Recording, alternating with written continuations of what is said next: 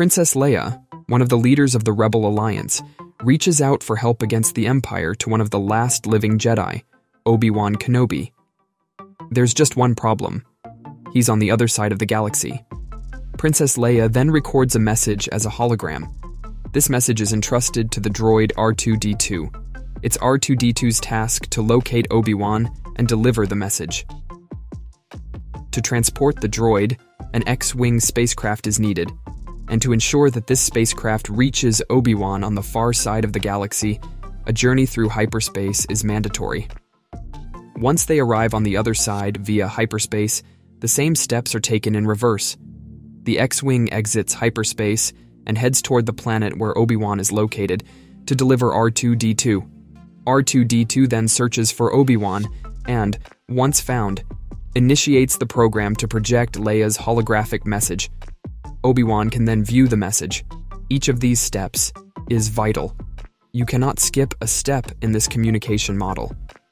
What we've just seen are the core principles of the OSI model. The OSI model, for Open Systems Interconnection, aims to define the standard for network communications. It's a set of rules to follow in order to exchange information over a network.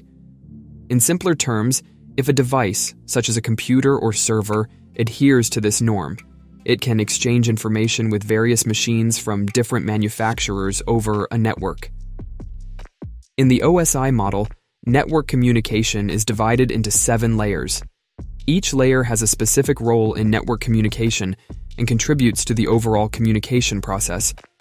Each layer has its own protocols that enable communication between the various layers, collectively allowing communication from one machine to another. The application layer serves as the user's access point to application services. For example, to send an email using the SMTP protocol, view a web page using the HTTP protocol, or transfer files via FTP. This layer serves as the interface between humans and machines. More concretely, it encompasses applications like your web browser, such as Firefox, Safari, Chrome, email software like Outlook, Thunderbird, or FTP client, such as FileZilla. Next is the presentation layer, responsible for data formatting. It's a kind of translation layer for the network.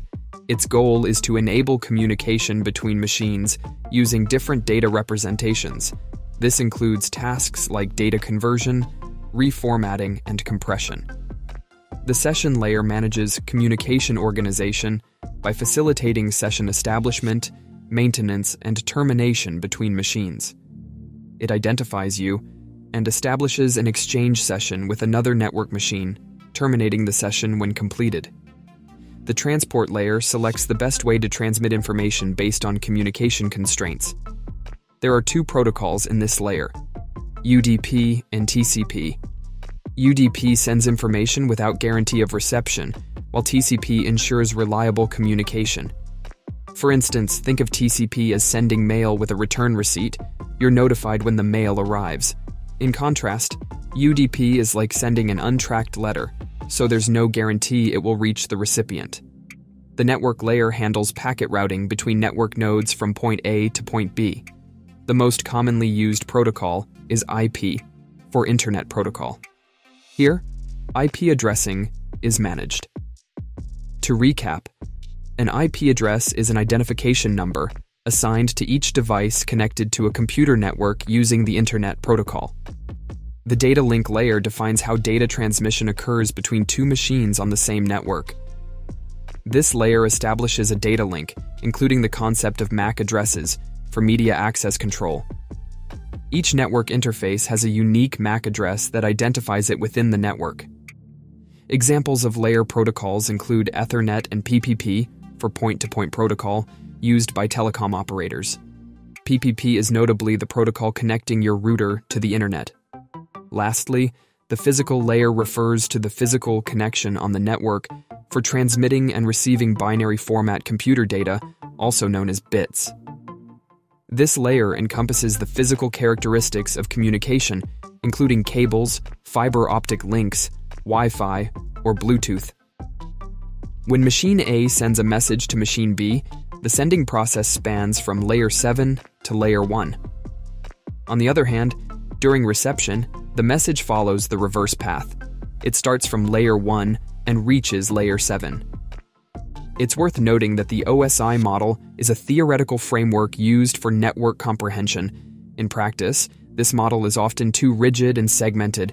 In reality, certain layers can perform the functions of other layers. In practice, the TCP/IP model is implemented within machines.